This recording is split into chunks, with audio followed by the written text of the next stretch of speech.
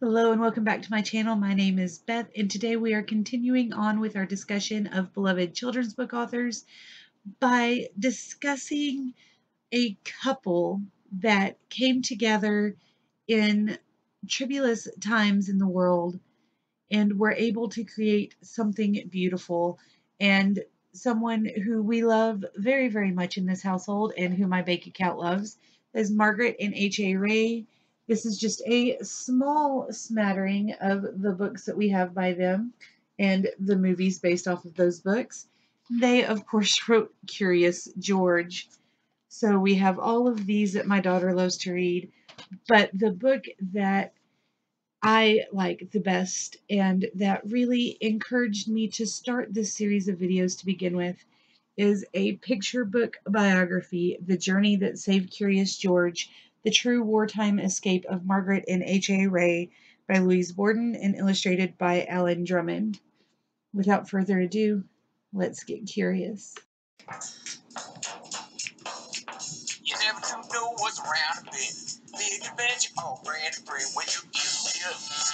I like curious George. Swear! Hamburg, Germany is known as being the second largest German city and one of the largest ports in Europe. In 1906, Hans Augusto Reyersbeck turned 8 years old. He was growing up in Hamburg, Germany, and enjoyed watching the boats coming through the port city with its canals and thousands of bridges. He loved to visit the Hagenbeck Zoo with his brother and 2 sisters. He learned to imitate the sounds of the animals. He also loved to go to the circus and visit the horses and the bright colors. He loved to draw pictures and paint. He was very good at it. Later in school, Hans studied Latin, Greek, French, and English. He could speak 5 languages, including German. Here we see an image painted by Hans Augusto in 1906 when he was 8 years old. This is his view of Hamburg. That same year that Hans Augusto Reyersbeck was enjoying being an 8-year-old, Marguerite Elizabeth Waldstein was born in Hamburg. Like the Reyersbecks, the Waldsteins were Jewish and enjoyed a good life full of books and photography and just comfort and culture. Marguerite went on to study at the famous Bauhaus Art School in Germany. When World War I began, Hans signed up in Kaiser Wilhelm's German army. He hated being a soldier and he hated war, but he still loved to draw and he loved to laugh, so he would make silly sketches for his fellow soldiers. On clear nights, he studied the stars and the constellations. He was always very curious about the world. He learned a smattering of Russian while on the front. Hans remained interested in science, especially in astronomy. He was an amateur astronomer his entire life and even wrote a book entitled The Stars, A New Way to See Them. In 1918, Germany lost the war, and Hans Reyersbeck was a 20-year-old looking for something to do. He went home and attended university for a few years. Then he decided to go to Brazil, so he packed his sketchbooks and did just that. By 1924, Hans was fluent in yet another language, Portuguese. He also had a job selling bathtubs and kitchen sinks up and down the Amazon River, where he could see the monkeys high above him chattering away at each other in the trees. When Hitler came to power in Germany and began making things difficult for the Jews, Marguerite Waldstein left Hamburg and went to work as a photographer in London. Then in 1935, she decided to travel along the ocean to Rio de Janeiro. She was looking for a new adventure, new work, and an old family friend, Hans Reyersbeck. The two began to work together, sharing their talent, both enjoying writing and drawing and animals. They were married that August. Hans was known as the quiet, gentle one, and Marguerite, with red hair and artist spunk, was never afraid to speak her mind. They worked together, lived together in a Rio apartment, and together had 2 pet marmosets that were always curious and getting into mischief. Marguerite decided to shorten her name to Margaret.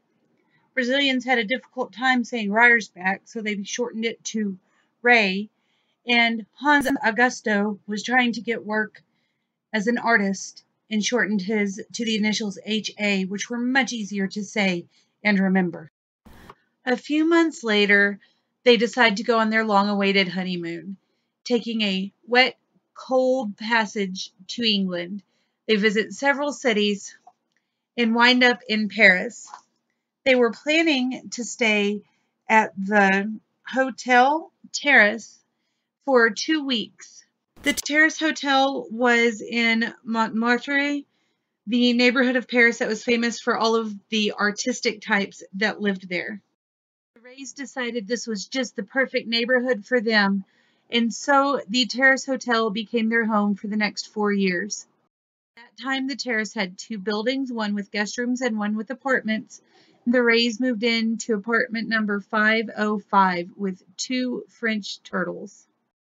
While living in Paris, A.J. Ray was publishing little cartoons of a giraffe in local papers, and a Paris publisher saw the cartoons and then asked for him to expand them into a book, which is how H.A. and Margaret Ray's first book, Cecily G. and the Nine Monkeys, or Raffi and the Monkeys, as it was known in Paris, became published. In that book, we are introduced to a small monkey that is known as Fifi, but who becomes George in the American version, and that is how Curious George got his own start. Near to the beginning of World War II, before having to flee Paris, they spent 4 months in a chateau in the Pyrenees Mountains working on two important stories. One was Black White, the penguin who loved to go on adventures, and the other was the marvelous adventures of Fifi, who later became Curious George. Unfortunately, Hitler and his Nazis were close to taking over Paris, and so finding only one tandem bicycle and many broken parts, Hans cobbled together two bicycles, and early on June 14th, 1940, the Rays set off on their bikes.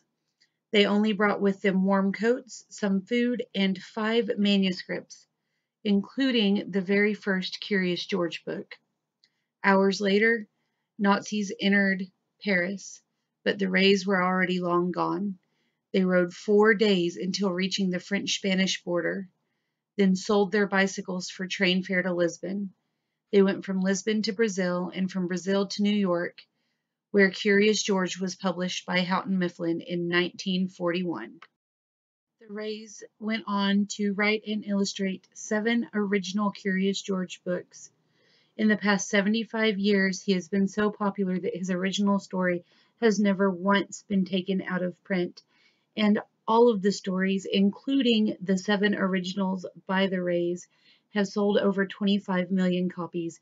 He is one of the most famous and most beloved children's book icons across the entire world. It is said that Hans and Margaret were able to see inside the child and create a character that incorporates all of what children would like to do if they were not going to get in trouble for it. Though Hans passed away in 1977 and Margaret followed in 1996, the Curious George Foundation carries on their love of sharing such wonderful things as curiosity, ingenuity, and learning with children across the world. The Rays never lost their love of animals, and this foundation makes sure to give preference to programs that aid animals as well. We must never forget that George had his start because 2 German Jews went to Brazil. Now I'm going to leave you with a few of my favorite interesting little factoids about Curious George. For 65 years, George's friend was only known as the man, George's friend, or the man in the yellow hat. It was not until the full-length animated feature Curious George came out in 2006 that the man was given a first name. And in order to give him that name, they went back and looked at H.A. Ray's old artwork, finding a man watching a circus that looked like he had the same kind of hat on his head as George's friend. When the caption read, "Ted enjoys the circus," so they named him Ted. Universal Studios also gave Ted a last name. It's Shackelford, and they gave him a girlfriend who is a teacher. Neither of those things show up in the original stories. Over the past 75 years, Curious George and his friend have had many, many adventures, including being animated for Scholastic short videos in the 80s, and in 2006, gaining his own television show on PBS Kids. However, if you will notice in the original stories and the new animations, there is a huge change. The man in the yellow hat originally drove a blue convertible and not the yellow one he happily drives today. Finally, we come to my favorite fact about Curious George. This book-loving, science-loving monkey lives on Avenue A, which means he is part of Alphabet City. I really had a lot of fun researching this and learning so much really cool information about Hans and Marguerite, and I just had a blast putting it together for you guys. I'm going to leave several links down below. If you have any more children's book authors that you would like to have me research and put together a video like this for, I would be more than happy to. Please contact me. I have a list down below of places you can find me, or just leave me a comment on here. Can't wait to see who you guys suggest for me to go out and start learning about. There's so many amazing authors that have so many wonderful stories to share, and I just can't wait to find out what those backgrounds are and share them with you, my friends. So leave me comments down below. Don't forget to give me a big thumbs up if you liked the video. Subscribe if you're new, and stay curious. I'll see you guys again soon. Bye.